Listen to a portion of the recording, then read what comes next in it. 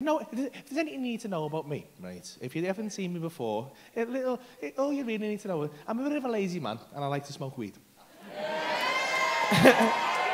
And you know what? It's always done me well, that. As I said, my background is fucking doing comedy clubs and hosting most of the time, a hot water comedy. And in that job, you can do it stone most of the time. You can get up, oh yeah, what do you do? I'll get away with that most days, do you know what I mean? But when you have something on this scale, you've got to get marketing people involved and business people and media people, and they are very pushy. And they phone you up in the morning, like, what's the show going to be about, Paul? What's the theme? We need to get posters done. And I'm like, I haven't got a clue, mate. It's 9:30 in the morning. I've had 2 joints. Fucking leave me alone. I don't fucking know. I'm planning this shit out. The first tour I did was called Hiya Mate because I say hiya mate to people. That is the level of thought I put into that whole tour. And you know what? I got away with it. It was fine. People laughed. I enjoyed it. The second one was called The Following because it was the following tour. Again, that one didn't take me very long. This one, you know, I sat down, right, and I thought, I looked at myself in the mirror and I said, Paul, you've got a big opportunity here, mate. You've got a big opportunity. Not many people get to do places like this, and you should take it seriously. Sit down and actually fucking make an effort, mate. Try and fucking do a show for yourself. And I did. And I sat down and I came with the whole show and it had a theme and ideas in it and shit like that. And it was called Changed. And ironically, the shows had to change about 5 fucking times. And I'm not fucking doing it again. It's going all fuck off. I'm going back to winging it. I don't give a fuck. Too much effort, don't like it. Do you know what this show was meant to be about, right? The show was meant to be about February 2020 when I came up with this show, right? What it was meant to be about was the fact that I was fucking minted. I don't want to come across as a show-off, but I was fucking minted, mate. Like, don't get me wrong, I wasn't like Alan Sugar. I didn't have a jet or nothing, but I'm from a council estate, mate. I was out of my overdraft, it was mad. I'd never seen anything like it in my life. It was incredible. I was doing stuff I'd never dreamed of. I was walking around Tesco's, not even using a fucking calculator, mate. Incredible scenes. Didn't give a fuck. Money was no object. I wasn't even buying I wasn't even buying Tesco's malted wheats. I was buying shreddies, mate. Not even the little one, big box, not even waiting for an offer. Not even one. I was just putting my arm behind the shelf. Fucking get in the trolley. Made it. I knew I'd made it, right? When I got to the till in Tesco and they were like, have you got a club card? And I was like, fuck off, no, give them the points. What? Fucking big moves, that, you know. And it, know what? It changed me. I'm going to be able to, the show was called Change because having that money, it turned me into a bit of a cunt. I hate to admit that, but it did. And you know what? It surprised me that because I never thought I'd change like that. You know, when you're from a place like me, like when you're from a rough area, I'm looking around the room, most of you don't understand this, right? I am from Carifar.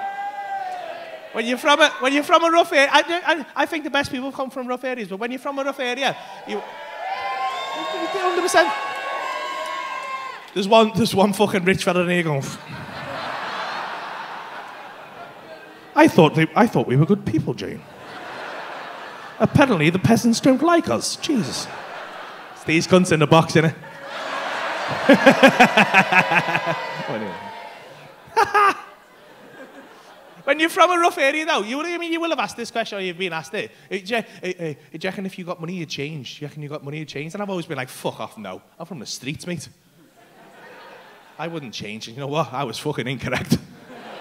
I didn't even need to become like a millionaire or not. And I got about 10 grand in the bank, and I was like, shut up, peasant, don't talk to me. Got a fucking blue tick on Instagram, mate, get away. You know what? I can see how it happens to celebrities and that now, you know. Like, you know, when people meet a celebrity who's a bit of a cunt, and I can see how that happens because it sneaks up on you, that shit. You don't realise you're a cunt. It's like getting fat. You don't realise you're fat until you're fat. I've been there, you don't realise. You look at yourself every day in the mirror, you're like, oh, I look all right. And then you see a picture of yourself 2 years down the line, you're like, fuck off, who ate me there? Why did no one tell me I was a fat cunt? That's what happened to me. I turned into a cunt and no one told me. I only realised, right? I've only been driving a few years, me, right? My first ever car was a little Peugeot 108, right? And it was a white one with orange wing mirrors on it, little gingermobile, and I loved it. It was a fucking beast. I called him Leo. People used to take the piss out of that car, ruthless, and I didn't give a fuck. Because he was perfect comedy car for me, very economical, very easy to park in a city centre, right? But all of a sudden, got a bit of money in the bank. All of a sudden, Leo wasn't good enough for me anymore. Didn't even realise I felt that way until I've come out of work one night, right, and I've gone to get in the car. Some lad's just walked past and he's clocked me, right, and he's just gone, fucking hell, Paul! Is that your bird's car? And that had happened before, right? That had happened before. And I'd defended the car before, but for some reason, on this occasion, I didn't defend the car. I just went, oh yeah, lad, she's got my make, you know. And I pretended I had a Mercedes-Benz to a fucking complete stranger, right? And I was gutted. I was gutted at myself. I was apologising to the car and that on the way home. So sorry, Leo. I don't even mean it. I don't know why you said that. And I got in the house and I was thinking, fucking hell, am I a cunt? I think I'm a cunt. I'm a cunt. Why am I pretending to be something I'm not? Why am I acting like that? And I started smoking weed, right? And I don't know about you, but when I smoke weed, I have a little weed brain, like a little voice that wakes up in my head, and he is fucking sound. It's so supportive. So I'm sat there thinking I'm a cunt. I'm like, I'm a cunt. Why am I doing that? Why am I feeling that bad about myself? I had one pull of a joint and he just woke up and went, nah. You're fucking sound, you, bro. And I was like, do you reckon? He went, yeah. You're one of the soundest kids I've ever met, bro. And I was like, well, why am I doing that though? Why am I acting like I've got a make when I haven't got a make? Why am I trying to be something I'm not? He went, nah. That's not because you're a cunt, lad. Do you know what that is? It's because you should have a make. You deserve a make, you, bro. You work hard. And I was like, do you reckon? He was like, yeah, get a make. I was like, nah, it's a bit much. And he was like, get a make. Very tenacious as well, wouldn't let it go. Trying to forget about it, just trying to watch the telly and chilling that. And he's just in the back of my head like, get a make. Get a make. Go on. Couldn't sleep or anything. Just trying to sleep, and he's just in my head like, oh Lord, won't you buy me a Mercedes-Benz?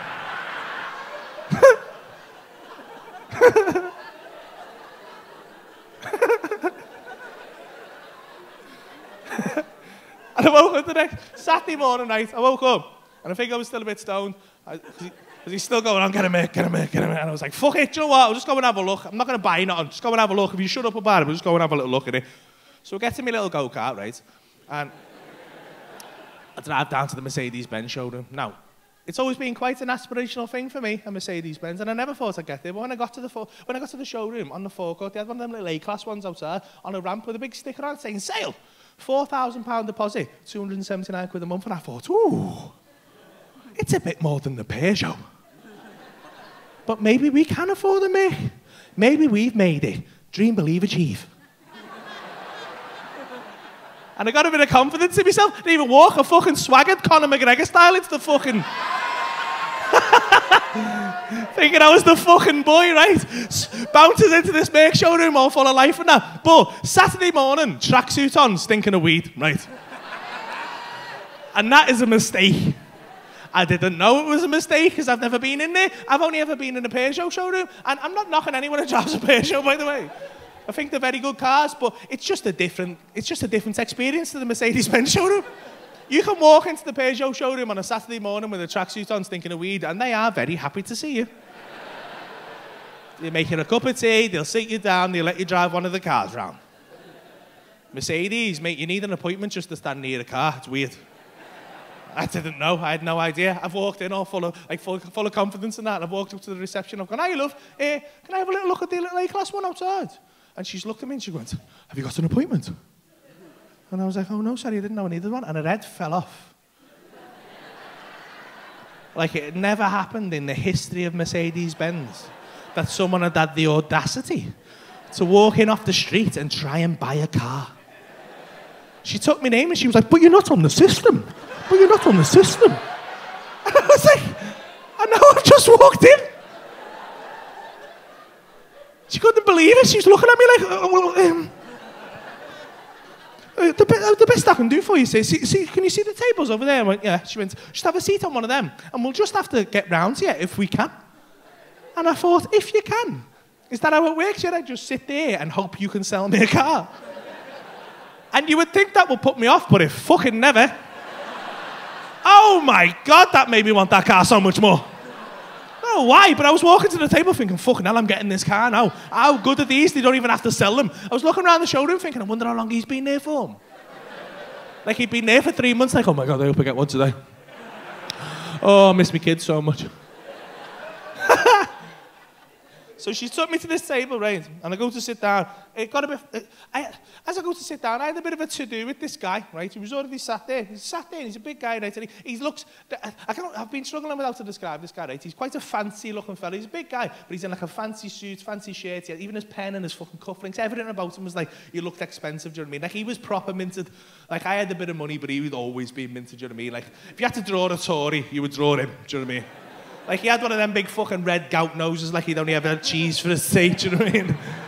Like, fucking proper, like, not the type of person I would normally mix with, but I'm a very nice man, mate. And the way I've been brought up is, right, the way I got brought up is, if you ever make eye contact with a stranger, right, you just let on, all right, mate, all right, and that's what happened, right? I've gone to sit down, he's looked at me, and I looked at him, we made eye contact, and I went, you're all right, mate? And he looked me dead in the eye and just went... I know, just stuttered, and then fucking blanked me, and I was like, eee! And then the woman went, have a seat there, Mr. Smith, and I'll see if I can get someone to come over and talk to you about the A-class. As he said A-class, he's looked back at me again and gone, pfft. Like I'm some kind of scruffy twat, right? And I'm fucking I hate him. I don't hate many people, but I fucking hate him, right? And I'm sat there just looking at him going, look at me again then, look at me again. You big fucking knobhead. And he won't look at me now, he's just staring straight ahead. He can feel me, just staring straight ahead, right? Then, this sales manager walks over to him, I clocked his badge, the sales manager walks up and he's very polite and he goes to this guy, hello, how can I help you, sir? And he doesn't greet him or anything, so rude, he just gets up and goes, follow me, right? And just marches him off to the middle of the showroom where there's this big fucking silver thing right in the middle of everything with up lights on it and stuff like that. And he's got this poor guy going around this car for 25 minutes, asking him all kinds of questions. He's under the bonnet, he's round the wheels, he's fucking sits in every seat. He nearly got in the fucking boots. I thought he was going to shag the car at one point, right? Then he comes back down and he sits down, the sales manager's like, what are we thinking? He goes, make me a coffee, right? Just orders him to make him a coffee. And he does, he just scuttles off. Goes and makes him a coffee, comes back with his coffee and some paperwork and he's looking at it going, yes, reasonable, it's reasonable. I'll tell you what, just give me a couple of hours, I just need to run a few things past the accountant, but I think we're good to go. And I was like, ugh. Then I got tapped on the shoulder and I've turned around and it's a young kid called Joe, right? And he goes, hello sir, I'm Joe from Mercedes-Benz. I believe you want to have a look at the A-class. I'll take you out to look at it now if you want. And I just went, no. And I don't know why I said no. And he looked confused and I was confused.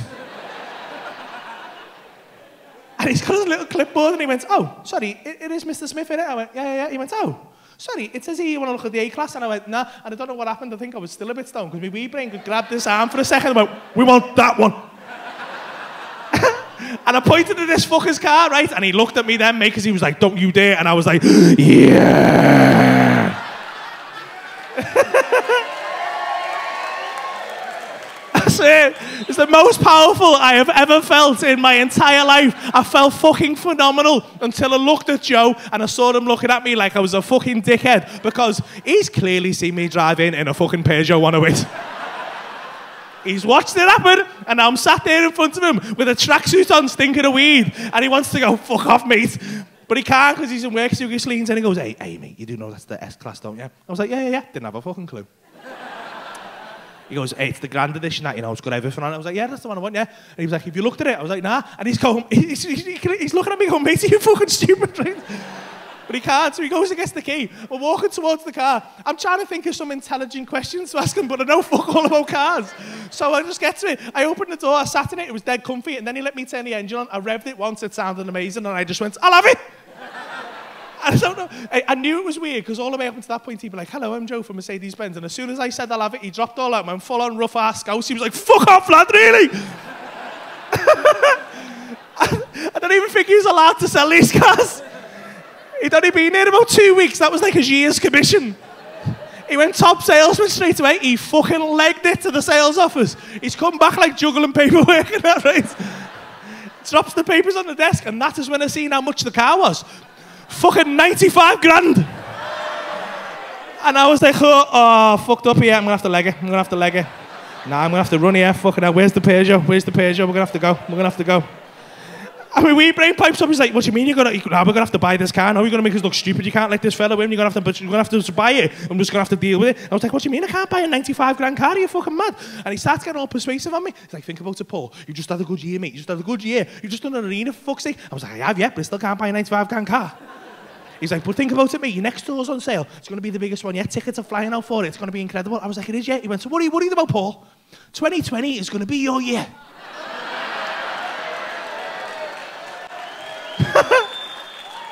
What could possibly go wrong? And I was like, oh yeah, sign! And I bought this fucking car, 2 months and I had that car, and then every theatre in the country closed down for about 15 months. And I was like, ah! I can't afford this car. Fucking crippled me, mate. It ruined me. It was the worst thing I've ever done. Do you know what, right? You think I'm funny on stage? You want to hear me phone fucking Admiral? And try and insure a 95 grand, 3-litre beast of a Merc when I've got 2 years no claims on a fucking go-kart. They think that shit is hilarious. They were passing me around the office and shit. I couldn't see them, but I fucking know I got a standing ovation at the end of that phone call. I'm telling you, mate, fucking... Oh, do you know what? It's all well and good having an S-Class, it really is. The lovely cars, but when you can't afford to put diesel in it, it's so shit. I wish that was a joke, but it's not. There's been points in the last 2 years when I've been sat in that car on my driveway. Just unable to move. Just sat there because it's the comfiest place in my fucking house. just